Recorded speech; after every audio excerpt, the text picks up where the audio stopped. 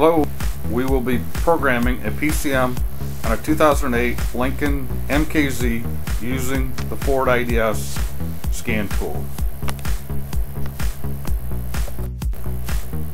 The first thing I have done is I have hooked up a stable power supply.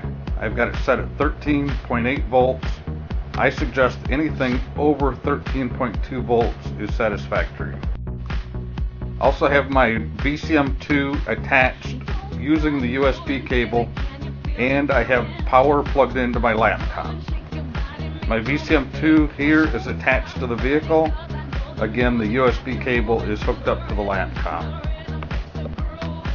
The first thing we're going to do is open up the IDS. We're going to start a new session. We're going to select all because we're in the United States, and we're going to allow the identification process to occur.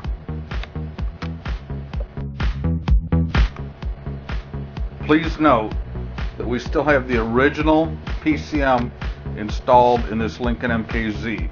We have not installed the replacement module yet.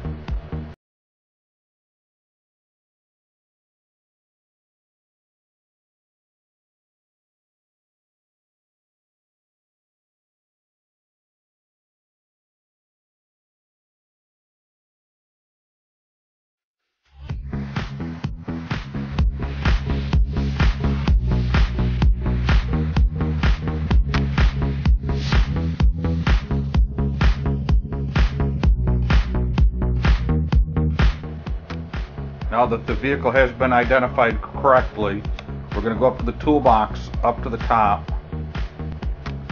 We're going to select Programmable Module Installation, and we're going to select the PCM. There is a couple of VIN verification screens that pop up that unfortunately didn't get recorded, but that's where you install the new PCM into the vehicle at that point. Now after the new module's in, we're going to just follow the directions.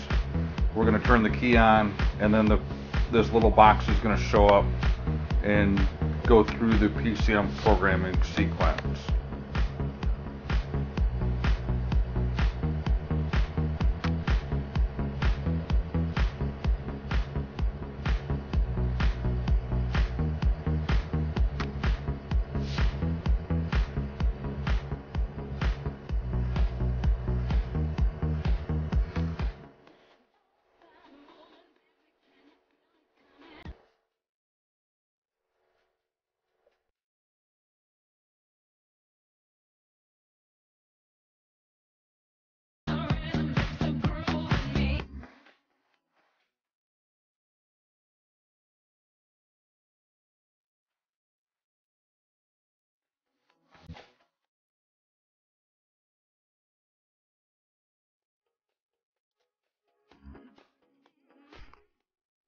Once the programming has completed, you'll be instructed to turn off the key. Turn off the key and allow this process to occur.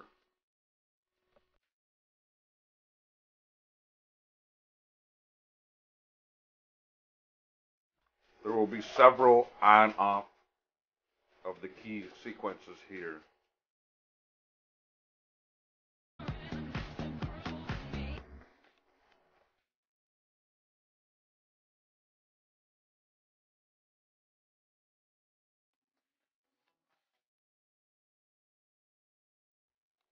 It's instructing you to start the engine at this point. Because it's a new PCM and the keys have not been learned, the vehicle will not start. Just turn the key on.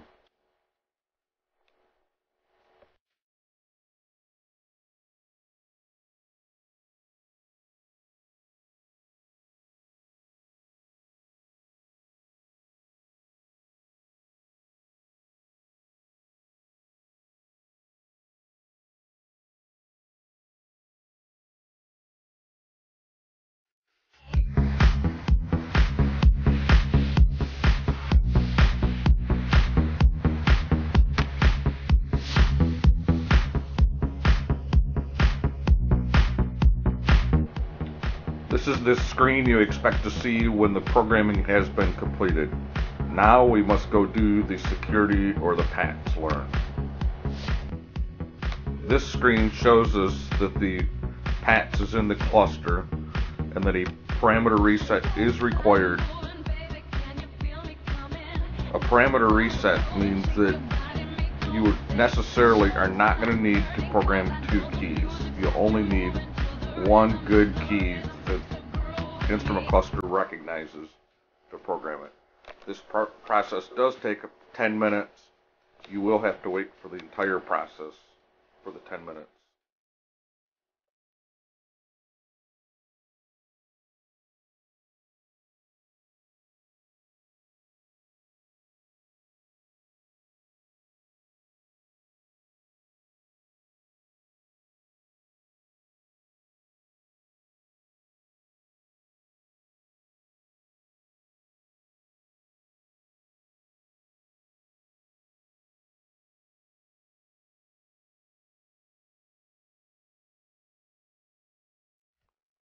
Once the 10 minutes has completed, you will have some options here. Make sure you choose parameter reset before you do anything else.